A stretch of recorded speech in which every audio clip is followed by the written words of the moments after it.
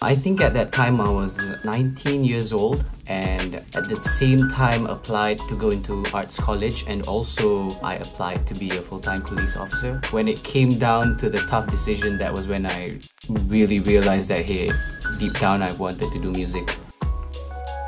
I usually don't have an idea of what the subject matter that I want to write about. I usually only think about that once I have a really cool melody in my head. In relation to how the melody sounds, how does it make me feel, and what kind of words are suitable for how that melody is sort of making me feel at the moment. I think that's quite critical to the way I write things.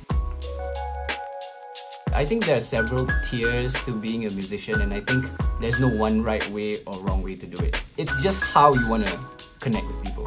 And I think when you hit that sort of like sweet spot, something that you really like to do and something that people really enjoy, I think that's when the two meet, and that's when it becomes easy to, just be yourself and be an artist that's you.